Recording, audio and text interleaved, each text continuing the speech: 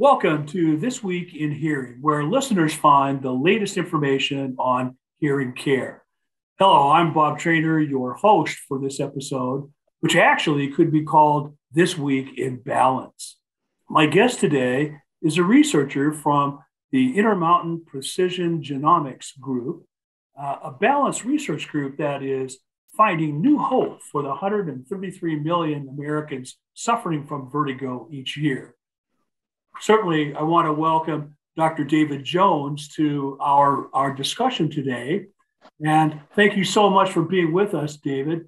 Well, the first thing we'll want to do is maybe you can give us an idea of how you got into vestibular research and working to find some interesting things that are, I think, outside the usual and customary area of vertigo and balance research.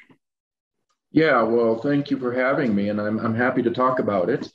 And I'll start out by saying that we sort of stumbled into this area, but we stumbled into it in a prepared way. Meaning, you hear people say that success favors the prepared mind, and the project that really led us to this is one that we initiated about 2 years ago, which was to determine the genome and sequence the genetics of as many as 300 to 500,000 patients in our healthcare system.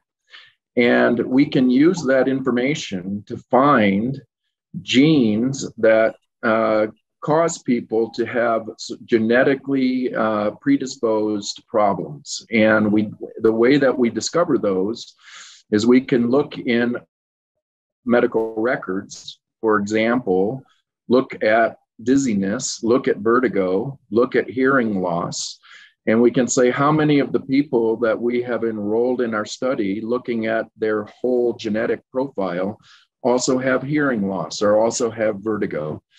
And in doing so, we found a group of new genes that all are present in people that have reported to dizziness to their physicians.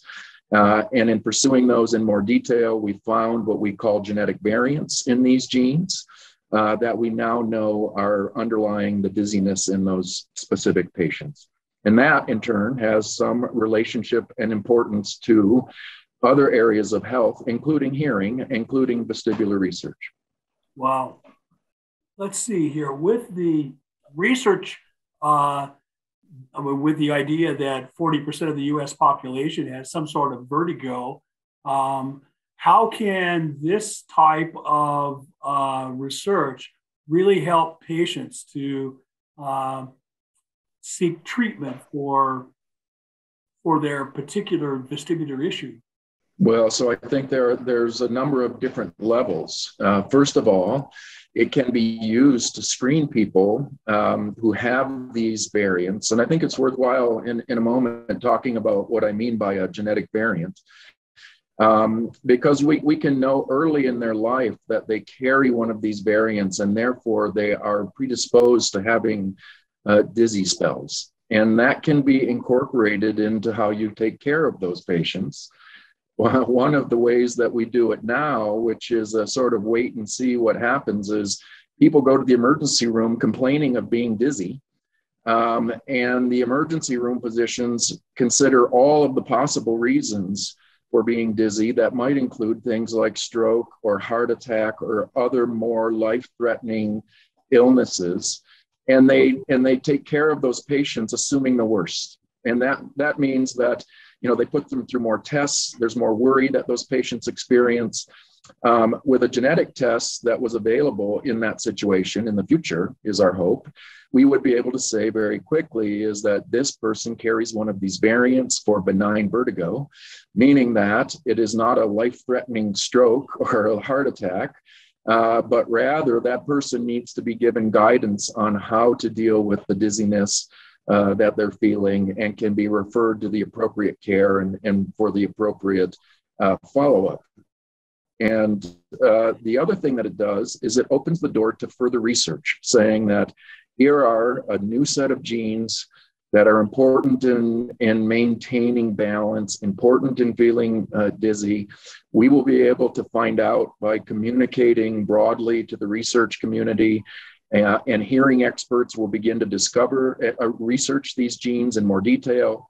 It will teach us about how these genes work normally, so that we can think about ways of intervening with therapeutics, intervening with other measures that might help people further down the road. But at a minimum, we'll be able to identify who needs this kind of care and advice early on in their life. Wow, so this is more of a kind of the beginning of looking at not only the genetic component, but what that's going to tell us about how to take care of patients, over a period of time. So let's say I have this particular gene. What kinds of things should I do to try to keep from this balance issue becoming a bigger deal for me? Well, I think that the first thing I will say is I can't give specific advice to any one individual, but you should absolutely, if you knew this, go to your doctor, say, I have this. This is a gene that is predisposing to vertigo. And then I would imagine that those physicians would give whatever sort of state-of-the-art advice for vertigo is. And that is, how to take care of yourself and protect yourself from falling down when you feel that way, and go on. And so I think it's really a way to get into what we would consider state-of-the-art care for this area, and do so with some kind of firm knowledge of what at least the cause of the problem is. And then that may give at least some peace of mind to both the physician and to the patient about what the next steps need to be. So it isn't at this point where you can say, oh, looks like you have a gene that's going to give you Meniere's disease later on. You have a gene that will give you some sort of positional dizziness later on. So it isn't quite at that level yet. Well, we don't know where we are. So this is at the very first stage of saying that we've discovered these. There will be a lot of follow-up research that needs to be done to say, does it lead to other more defined syndromes like Meniere's disease, or is it a new syndrome of dizziness? And how is it different from known diseases and problems? And so I can't answer the question yet about whether these are predictive of specific known diseases that will emerge in someone's lifetime, but it's the starting point of being able to do that. Wow. I'm having worked with people that had disequilibrium, doing a number of the old ENGs, and then later on the VNGs. I know a lot of my colleagues that will be listening to us have done a lot of those as well. Many times, the ENTs are a little bit kind of nebulous about some of the things that are going on for obvious reasons, because they aren't sure. Well, you might say, well, this is a Meniere's type syndrome. We don't know exactly what that means. Hopefully this can kind of define some of those things, Dave. That's exactly right. And so let me just take a minute. I like to explain what we mean by a genetic variant and why it's important to know. I think you just explained very well the likely impact of this. And that is, when I talk about a genetic variant, when you think about that, what we're really talking about is DNA that is present in every cell of a human body. And the DNA I think of, or like to think of, as a cookbook, meaning that if you were to read through a cookbook, it would give you the recipe of making a human, making every organ, making every cell, causing every function to work or not. And then I think about what happens is we have to make copies of this DNA in our bodies. And I imagine that if I one day wanted to copy my favorite cookbook so I could give a copy of that to my daughter, I might make some mistakes in doing that. And you can imagine that if you made mistakes in critical parts of a recipe where you were supposed to use half a cup of sugar, but instead you use 5 cups of sugar, the outcome of that recipe would be wrong, right? Well, it's exactly the same way. When I talk about a genetic variant, it means that the sequence of DNA in this person is different from most everybody else in the population. And sometimes that different causes a big difference in the outcome of their health, just like using 5 cups of sugar instead of half of cups of sugar. Wow. And so these are what these variants are. And what they do and what they allow us to do, and we'll do so more in the future, is to do what you said, is that if you have a gene that you know is sort of the underlying cause of a disease, at least you know. And you don't have to say, gee, I'm not really sure what the origin of this problem is. And it's not going to just be relevant to hearing or relevant to balance. It's true of every disease that has a genetic component: cancer, heart disease, neurological diseases. We are in a time of healthcare where we oftentimes wait for people to get sick. They come in. Sometimes we have an answer, and sometimes we don't. With genetic information, fast forward 20 years from now, we will have at least answers to many more problems ahead of the time that the person walks into their clinic and say, this is a person that should be taken care of with the knowledge that they might have dizziness, they might have hearing problems, they might have cancer, they might get heart disease, they might have neurological conditions. And that is going to transform how we take care of patients, because we'll start to think about treating their diseases before they are evident, and treating them with some deeper knowledge of what was causing them in the first place.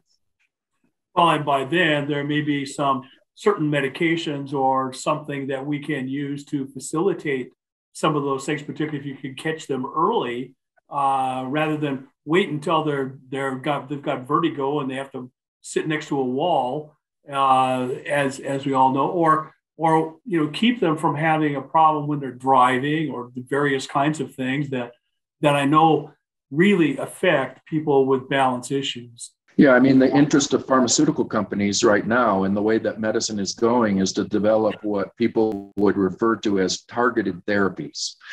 And that means they want to know the precise underlying cause of any given disease before they want to sort of undertake a drug discovery or drug development effort in that area, because they have better success if they know exactly what is causing the disease.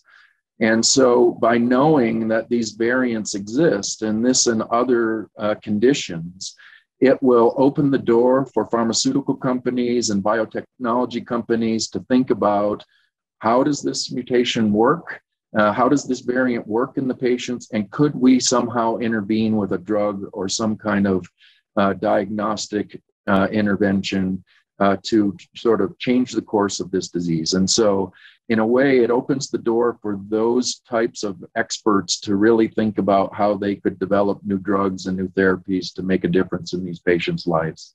So at this point, if somebody wanted to be part of your study, how would they find you guys, and how would they become part of your studies and so on? Well, so the specific study that we are doing that discovered these variants is called Heredogene. And that is a study where we enroll people mostly in the state of Utah, because that is where we're located. We give the opportunity for people to donate blood and their DNA, with the idea that it's going to be sequenced and included in this large data set. And then we use that information to look for whatever types of disease-causing genes we can find, and others. Right now, because we only just discovered the genes that are involved in vertigo, we don't have any other new clinical trials or studies that are open for patient enrollment, because we're studying those in a different way. But there will be some next steps for these to start to look at whether or not, for example, we could use these successfully to identify patients who complain of dizziness in the emergency room. That is where patients could enroll, but in that situation, those patients would have to be ones that are coming into the emergency room on their own. But those studies will open, and I would say that in the next 5 years or so, you're likely to find more and more studies that are opening around this topic. And so I think what people can do right now is to try and stay informed as best they can, and know that in the future there will be opportunities to help out with specific kinds of studies that are likely to come online. Wow, this is a fabulous discussion about something that is totally brand new and has been a need within the ENT group as well as in audiology for quite some time. And it's fabulous to see. And what I understand is it was just kind of an accidental discussion or an accidental discovery of the particular genes for vertigo and so on. That's a way some of the best things have happened, is that it's an accidental kind of a thing, right?